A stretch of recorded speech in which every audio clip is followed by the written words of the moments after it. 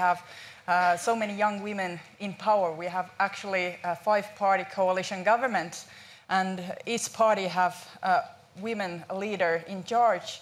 And 4 of us are under 35 years old, and 1 of us is over 50-year-old. So we do have different generations in the government. And of course, it looks different than that we are used to.